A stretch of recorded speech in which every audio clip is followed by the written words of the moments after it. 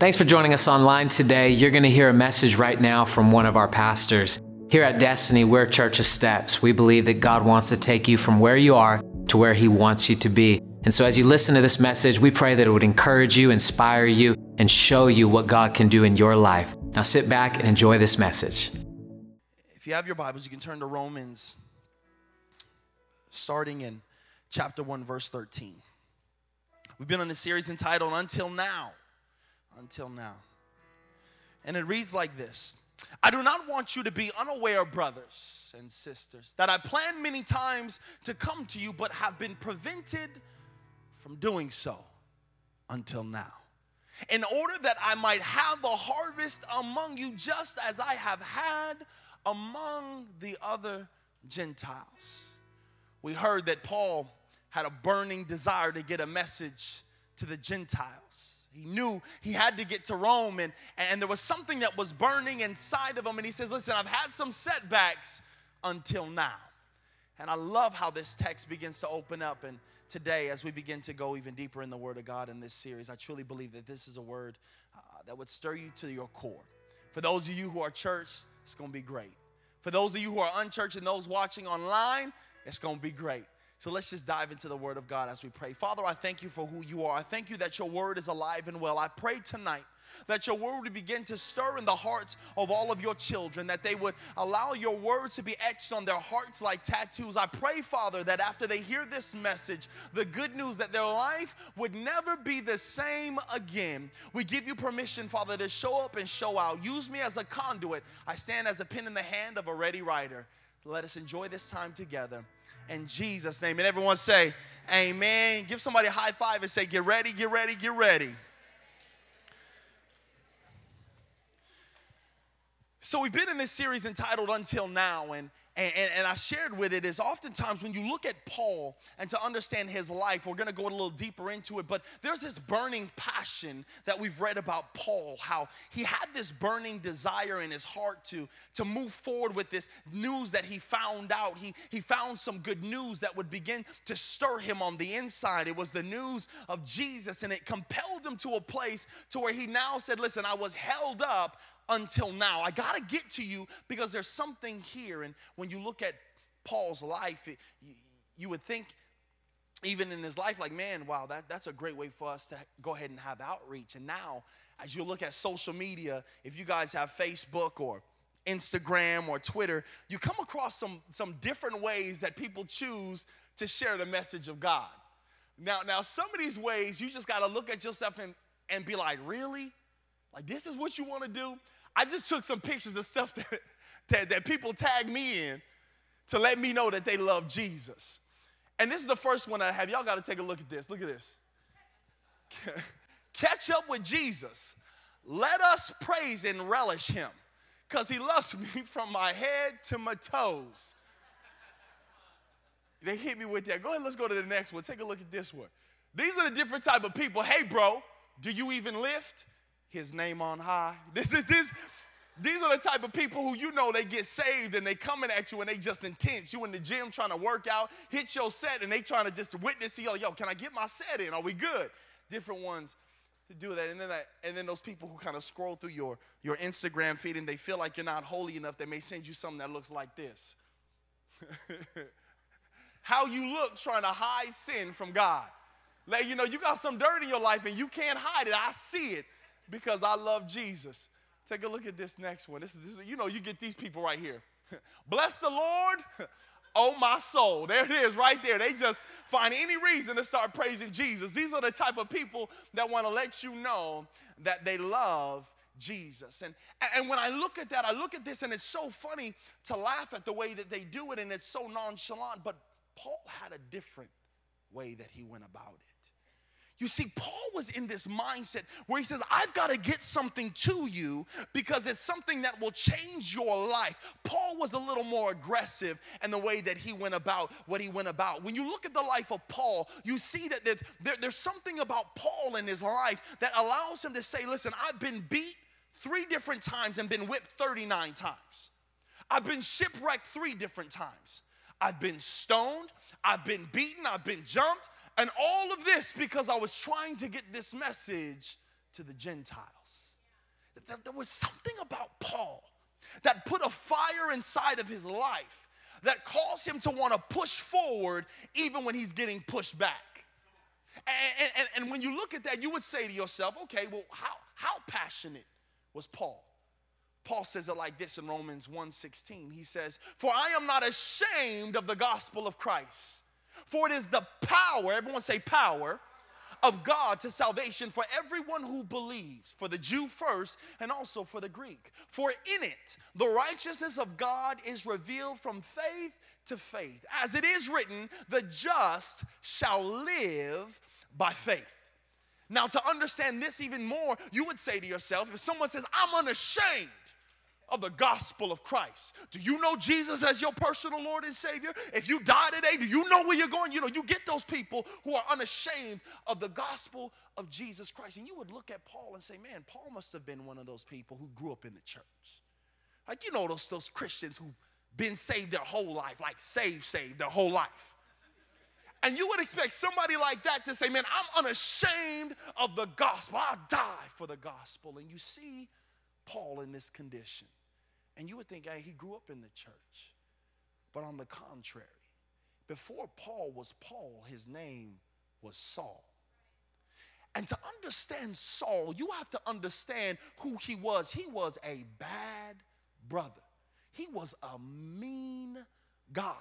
You see, Saul came from a long lineage of Pharisees. And it only would seem right that he would become one himself. And so he sat under one of the greatest rabbinical teachers of that time, Gamaliel. And as he learned from him, this was the man who had all the greatest knowledge. He was the greatest rabbi in all of Israel at that time. So now Saul learned from the best. And to understand that the Pharisees were one of the strictest sects that was there in Judaism. They would look at their lifestyle of how they lived, and they were different from the Sadducees. They focused on your everyday living. They would look at you and say, oh, you didn't observe this and you didn't observe that, therefore you're not as good as us. We are the Pharisees. We are the ones that have it all together. We have been learned and educated. And when you look at the life of Saul, he had been so educated and so well brought up that it was just in him. And he gets word of this new religion called Christianity. And it begins to bother him. He hears this idea that there's some Savior that dies on this cross and he claims to be the Son of God. And you mean to tell me that the way that you get saved is that you have to confess and believe in your heart that he is the Son of God and now you're good? No man can be good. It's impossible to believe that a Savior can come and change you from your situation and your circumstance that easy. It was something that bothered him because you see, they grew up knowing that it was by our works. We got to keep this law. It's things that we do. And if you don't do what we do, there's no way that anybody can save you, let alone this man who proclaims that he is the Son of God.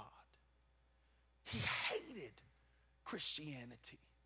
It was in the core of who he was to destroy anything and everyone who would claim to believe in what he called the way. So when you look at Saul and you look at that being his forefront in his life, and now we fast forward and his name is now Paul. You have to understand that the original context of what Saul wanted to do is Saul wanted to put shame on all those who would claim that they were Christians. He wanted you to look into a place where you would begin to feel ashamed for what you believe in. In other words, shame on you.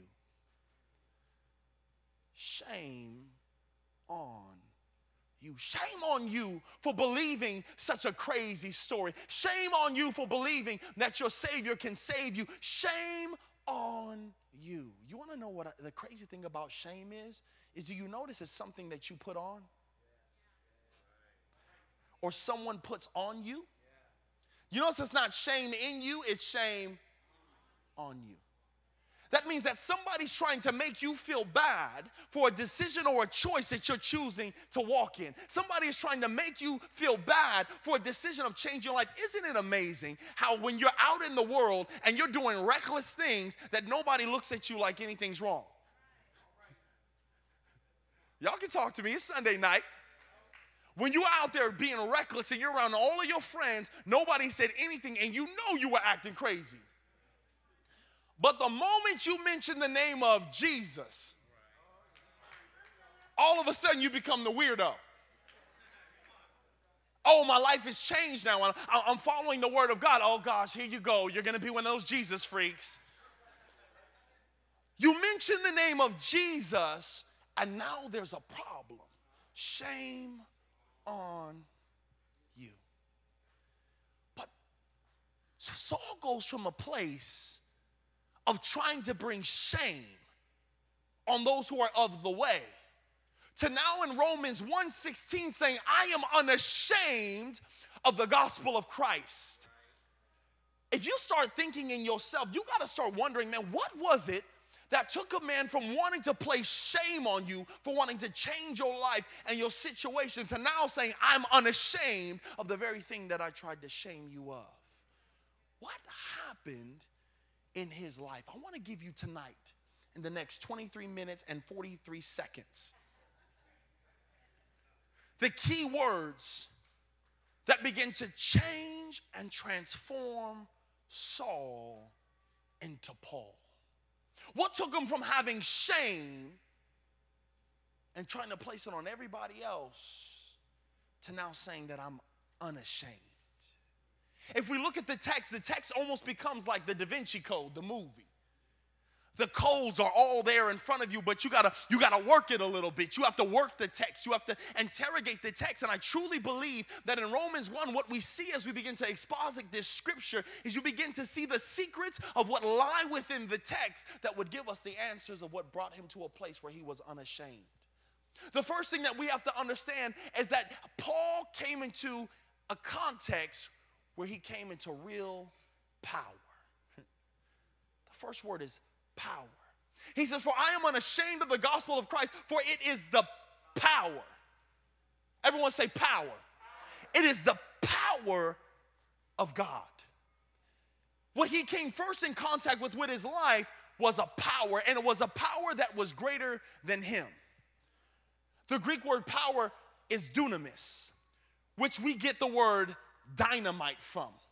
It was a power that was an explosive power. And when he talks about this word, he says, I am unashamed of the gospel. What the gospel is, it's the good news.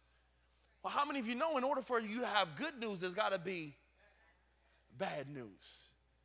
And the bad news is that he knew and he recognized that all of us has fallen short. All of us have missed the mark. All of us have been born into sin. And now we could not do anything within our own power to get us back into the relationship with God. Bad news.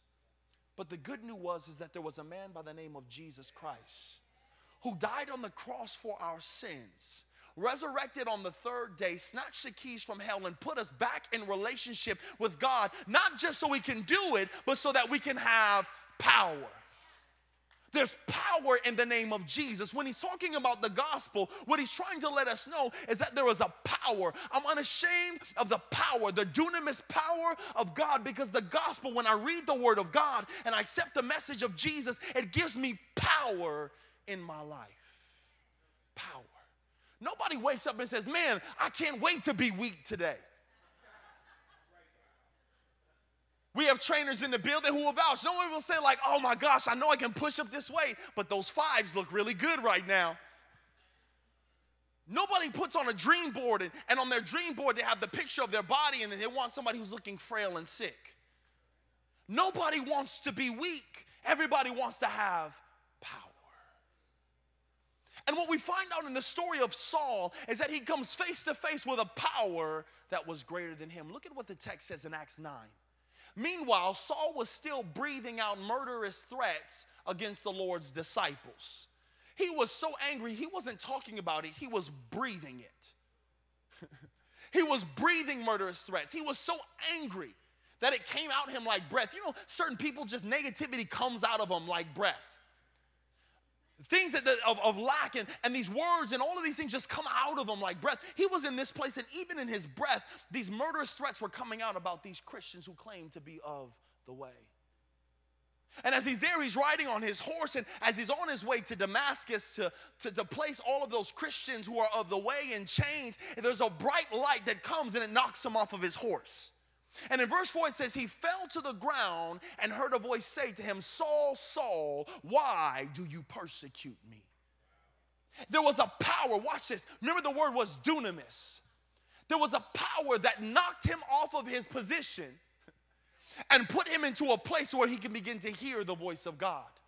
When we look at the gospel and we hear what Jesus does, oftentimes what it does is it knocks us off of where we are and places us in a position where we can hear his voice.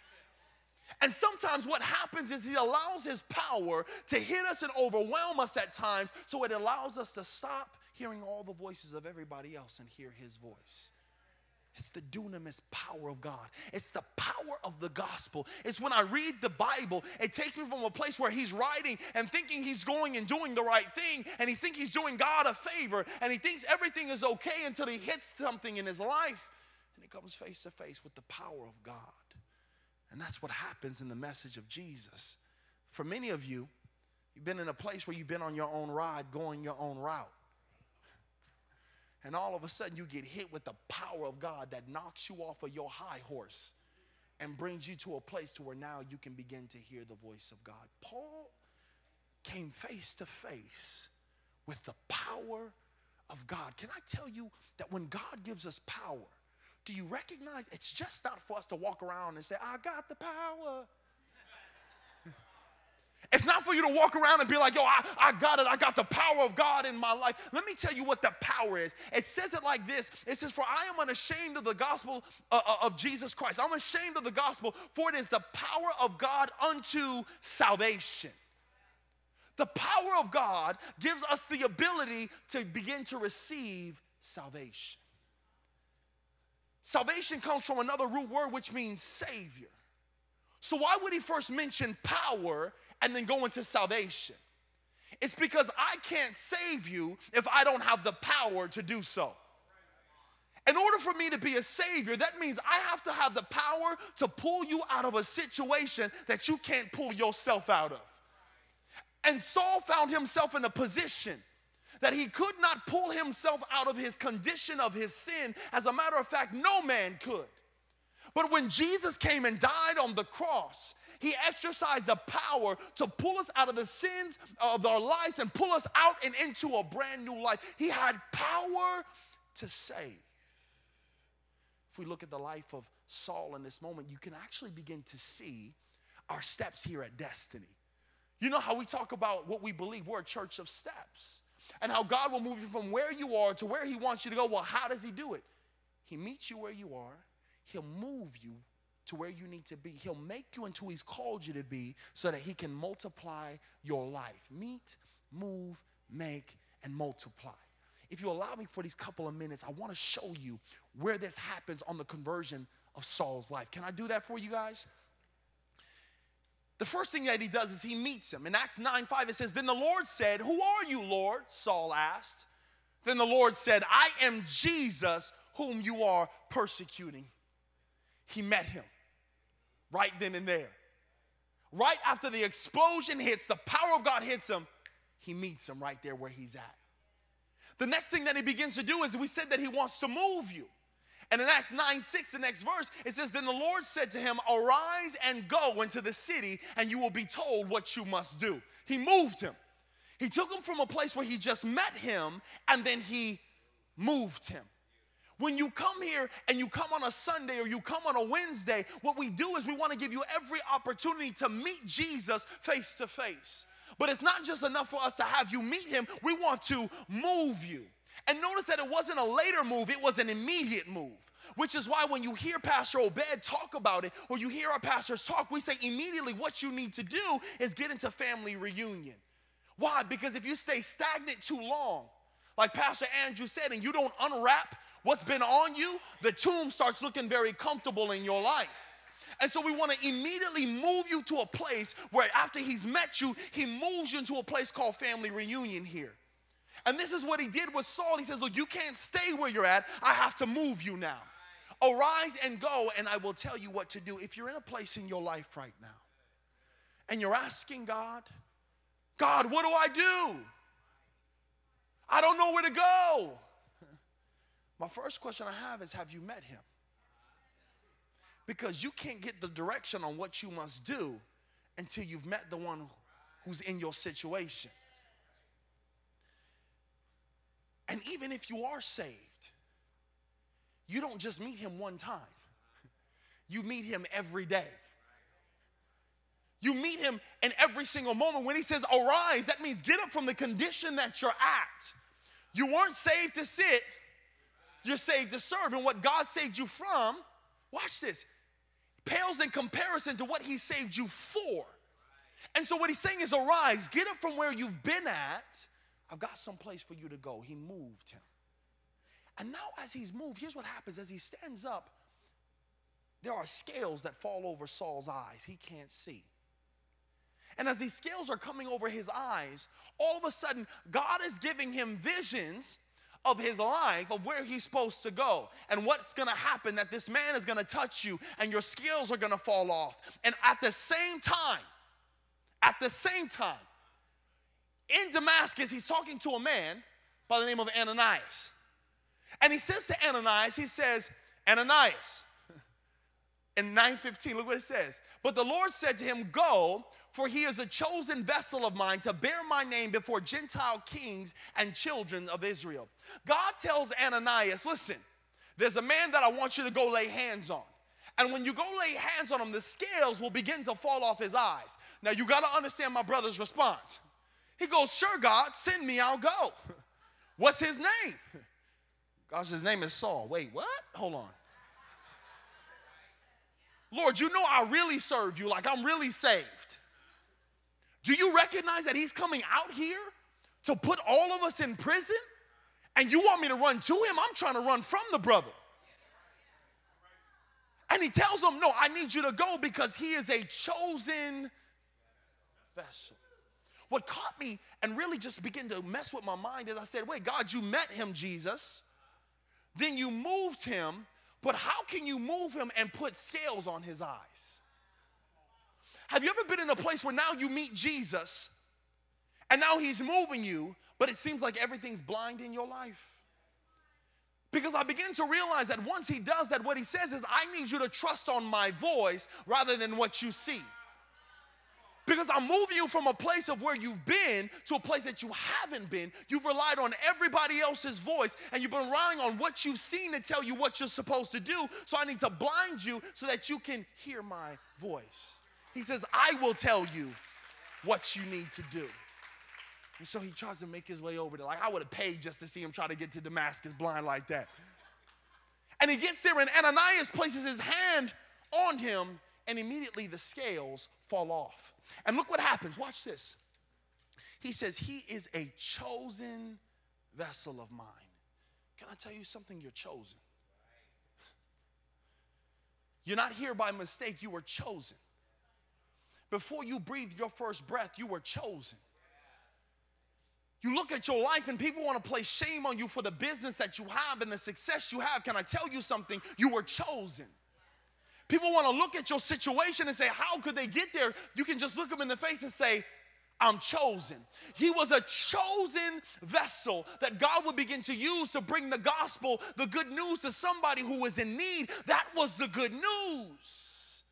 That somebody was in need. And he was chosen to bring it to the Gentiles. But not just the Gentiles, he was chosen to bring it before kings as well. Can I tell you something? That your life and what you got saved from is not just supposed to be the area that you hang out in and try to save those people.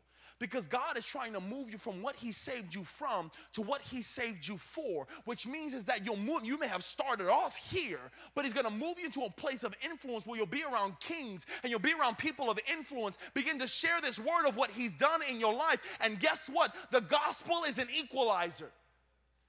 The gospel is for everyone. The good news is from everyone, not just the down and outs, but the up and ups. The gospel is no respecter of persons. It's for everyone. And Paul got this in his spirit and said, oh my gosh, I got this news. I got this word that I have to say. I am obligated to share it with somebody. I'm obligated to share it with somebody because maybe somebody's in need of saving. You know, if I began to study about the Titanic, and what I found out about the Titanic is that it wasn't the iceberg that actually sunk the Titanic. What it was is that the captains of the Titanic were given 3 different messages: warning, iceberg ahead; warning, iceberg ahead; warning, iceberg ahead. And what they did is they looked and they said, oh, it doesn't look that bad, so we're not going to tell the people who need to know. So they kept a warning from people who really needed to know it, and in the end it cost 1,500 people their lives. What makes the matter even crazier is that all of the boats except for 6 were only filled to half capacity. Because the people who were safe and saved said, man, it's too much of a risk to go back and cause them to capsize our boat, so let's just keep going. And what strikes me and what was different between many of us and Paul is Paul says, no, I understand that there's a risk involved, but the value of what I'm risking for is worth it. So I know that I'm going to have to risk some things in my life, but their life is worth it. I know that I got to risk people looking at me funny and looking at me strange, but the good news is worth it. I need to let them know that you've been caught up and you've been messed up, but there is a Savior who can save you, and his name is Jesus. He says, I am obligated. I think that's the difference between a lot of us and them, is that he had an obligation. If we were driving down our house and we looked at the neighborhoods around us and we saw our neighbor's house on fire, wouldn't you feel obligated to place a phone call? If it was your family's house, wouldn't you feel obligated to call the fire department and say, hey, listen, your house is on fire, and try to do something to put it out? You want to know why? It's because we know the value of a home. And there are many of us who sit next to coworkers and sit next to our family and go to barbecues and be around people their whole life and recognize that there's a flame that they're headed towards. But if we don't look at them as a person who has value, we'll act like those on the Titanic and just say a prayer for them.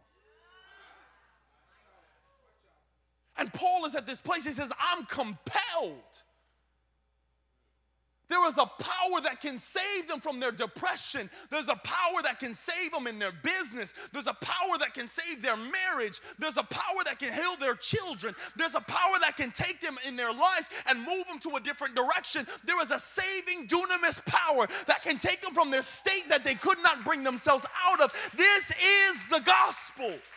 This is the good news, that you may be stuck in your own ways, but there's a God who's never stuck. The last thing he does is he multiplies. He met him, he moves him, he made him, and he multiplies. Look at what it says in Acts 9:31. Then the churches throughout all Judea, Galilee, and Samaria had peace and were edified. And walking in the fear of the Lord and in the comfort of the Holy Spirit, they were what? Multiplied. I told you. Meet, move, make, multiply. The story of Saul's life. Well, what must I do now? What does this mean? Because, okay, I believe that there's power now. And I understand this power has the ability to bring me salvation, to save me from my condition, or save my friends and my family from this condition. So what must I do? The word that he brings up, the next one, is for those who believe. Do you notice he says everyone who believes? Look at what the scripture says. I love it. It says in Romans 10:11-13, as scripture says, anyone who what? Believes in him, meaning Jesus, will never be put to what?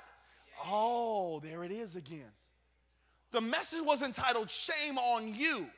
But we realize that when I receive the gospel of Jesus Christ, I realize that it's no longer shame on me, it's shame off me. And what we read in the Bible of why we need this good news and why people need the good news is because the enemy's number one plot is to have us walking around feeling like we're in shame. But the gospel says, I'll take the shame off of you. For there is no difference between Jew and Gentile. In other words, there's no difference between your status. There's no difference between your stature, your economic background, whether you have millions of dollars in your bank or whether you have nothing in your bank, whether you've known this walk for a long time or heard it or not. There is no difference between where you are, regardless of your race, regardless of your color, regardless of any of the gospel is for everyone. It's good news for everyone. The same Lord is Lord of all and richly blesses all who call on him. For everyone who calls on the name of the Lord will be saved.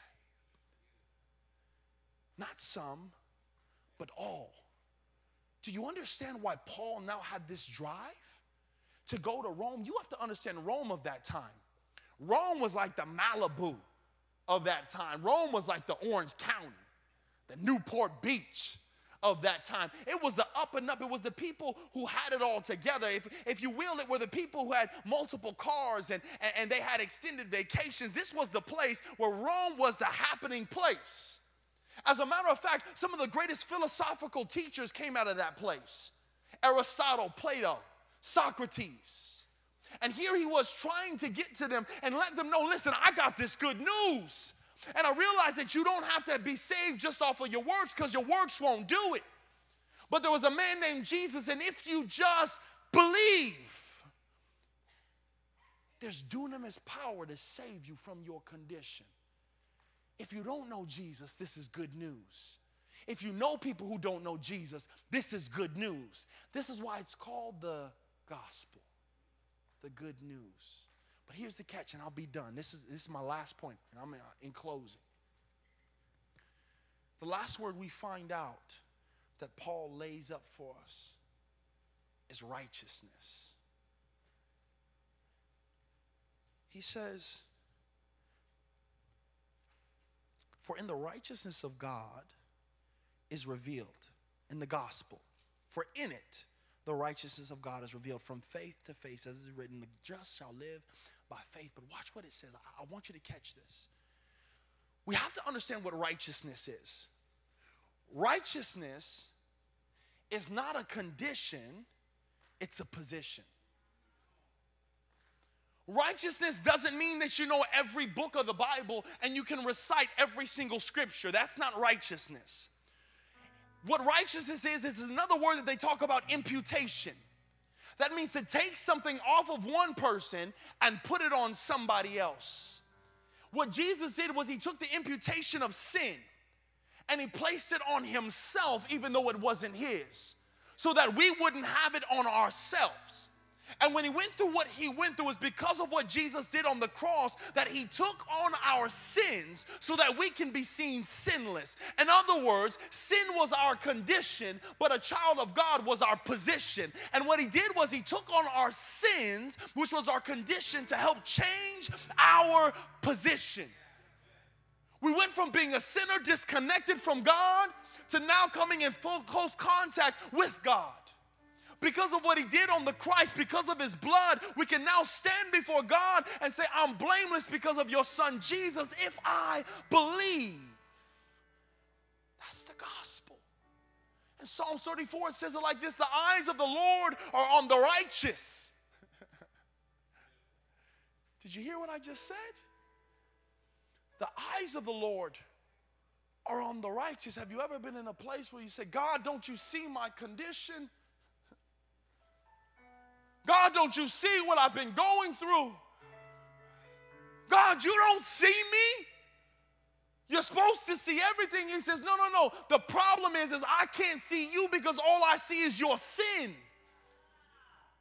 But the moment that you receive my son Jesus, now I can see you because you're clothed in righteousness. It brings you into a place where he can see you, and that's why he says that the eyes of the Lord are on the righteous. And his ears are attentive to their cry. Have you ever said, God, I feel like my prayers aren't going through? Have you ever said to God, I've been praying over and over and over again? He's asking you the question. It's not that I don't hear you, it's that your position is wrong. Because my daughter could be calling me from Camp Destiny right now. And it's not that daddy doesn't have the ability to hear her, it's just that she's in the wrong position. But the moment my daughter changes her position and comes into here, then daddy can hear what she's crying about, which was her condition, and then change the condition because she's changed her position. This is righteousness. Watch this, watch this, watch this. The righteous cry out, and the Lord hears them. He delivers them from some of their troubles.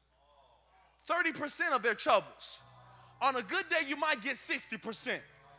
He says he delivers them from all their troubles. That's good news. I don't know about you, but to know that there's a God that takes all of my flaws and takes all of my sins, and he sends his son to cover it all for my life so that I can be good and cover all of my troubles. That's good news. That's the gospel. And I just want to tell you this story in closing. Do you recognize the word sin? You hear it. Pastor Obed talks about it all the time. Sin is an archery term, which means to miss the mark. Didn't say that you're a terrible person. He says that you just missed the mark. It doesn't mean you're not trying. You just missing the mark. In other words, without Jesus in your life, you can try all you want, but you're still going to miss the mark.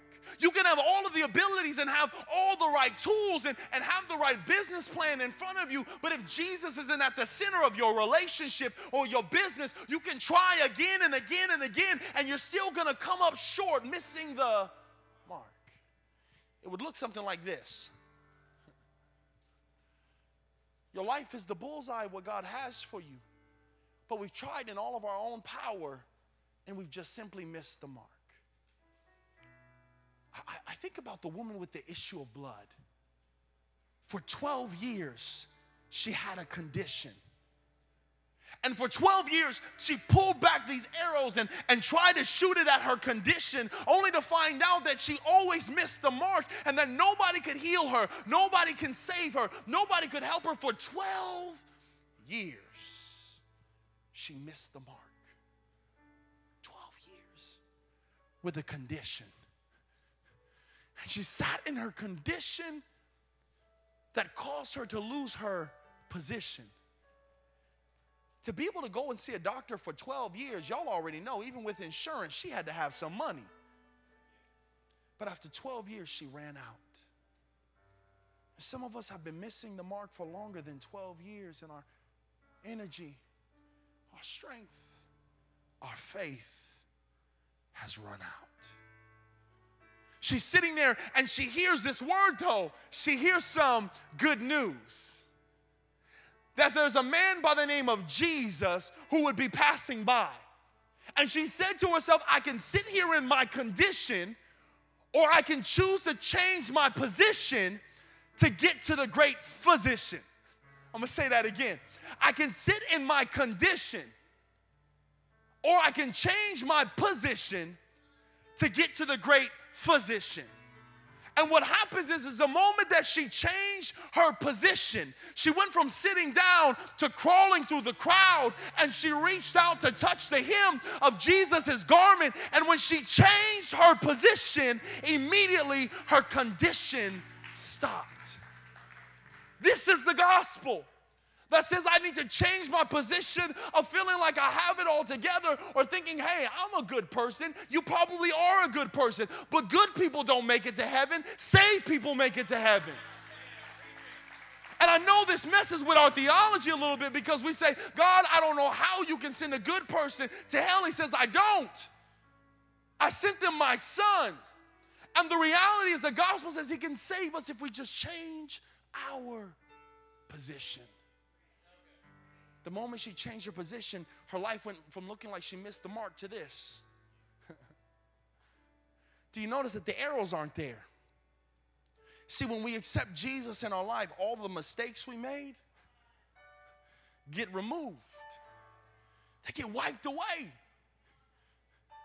You don't have to worry about what you did in your past, because he says, though your sins were as scarlet, Jesus says, I can wash them white as snow. And once he does that, he now gives you a new weapon. Take a look at what he does. He gives you another arrow.